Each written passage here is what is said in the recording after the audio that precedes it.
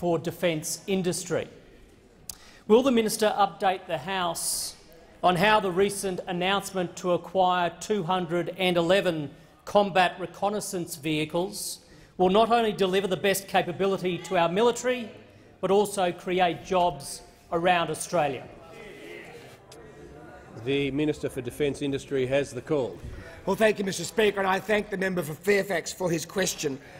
Recently, the Prime Minister and I and the Minister for Defence announced the largest acquisition in the Army's history, a $15.7 billion vehicle acquisition, the Combat Reconnaissance Vehicles, which will protect our soldiers, offering them the best safety, the greatest lethality in the battlefield. It is a step change for the Army in its capability. After a very long process between Rheinmetall and BAE, Rheinmetall won the contract for that massive acquisition. So we are supporting our capability. It's $15.7 billion over the life of the project. $10.2 billion of that will be spent in Australia. $5.2 billion in acquisition, of which $2.8 billion will be spent in Australia. When the tender was first started, the two bidders expected to do 5% Australian industry content.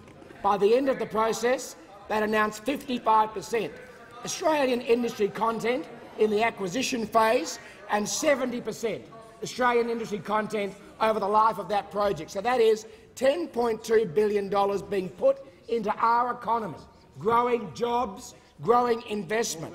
40 businesses in the supply chain of Rheinmetall will be beneficiaries because of this government's decision to back Australian industry, high technology, advanced manufacturing. In Queensland alone, it's worth $1.8 billion in acquisition, 330 jobs, 1,450 jobs overall. Companies like All Plates, DGH Engineering, Frontline Manufacturing, G&O Kurt, GCI Group, HeTech, IntelliDesign, Niowa, Penske. In Victoria, of course, because all these projects are national projects, Victoria will get $635 million in the acquisition phase alone, creating 170 jobs. Companies like Nescott, Supercat, Tectonica, AWBell, CableX, Albans, AME, APT, Extel. The list is endless, Mr Speaker, of Australian businesses that, because this government is backing Australian business in defence,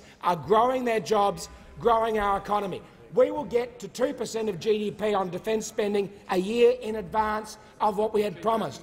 By stark contrast, Mr Speaker, under Labor they took our defence spending to the lowest level since 1938, since the last year of appeasement, 1.56%.